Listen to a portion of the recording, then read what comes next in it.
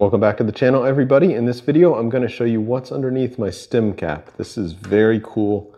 I just made this today, and I think it's really neat. And of course, with your stem cap, the stem cap is designed to preload the bearings. So once you have your stem locked down, you don't really need the stem cap on anymore, other than to keep dirt out.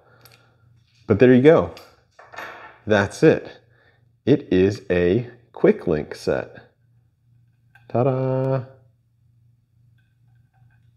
So my quick links are stored inside my fork tube, actually. And how do I store them in there is with this little gadget, this little thing here, 3D printed. It's a little 3D printed thing. Let me get you a good look at it. Now, I didn't design this. I just searched Thingiverse for quick link storage, or mountain bike quick link storage, or something like that. I'll put a link to it for sure in the description. But yeah, I just downloaded the model and 3D printed it. I went ahead and printed it solid, so it's not hollow like you would usually print, because it's so small and so light anyway. So it's just solid plastic and fits right in there like that. I suppose you could probably make one yourself with, I don't know, maybe a slightly different construction method using wood, I would imagine, but it's a very simple thing. Just fits right in there, doesn't rattle or anything. And the smart part about it is how the links actually fit. Let me zoom in so you can take a closer look. There you go. One link fits on one side like that.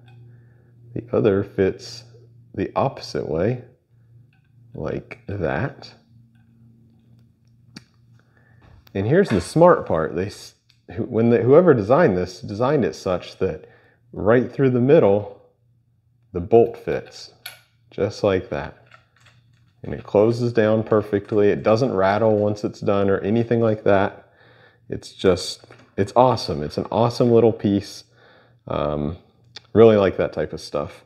And the other thing I just wanted to mention is, for me to do this, I actually had to lower my star nut a little bit. You may need to lower your star nut a little bit depending on where it's set at. Now, it's very easy. I simply took a socket and a hammer and just tapped it down a few millimeters, and now it totally fits perfectly.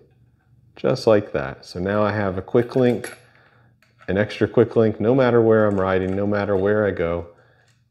Now, before this, I was storing it on my brake and shifter cables just with some electrical tape, but I don't really like using electrical tape because it does have a tendency to get gummy. So I'm really happy to have this solution.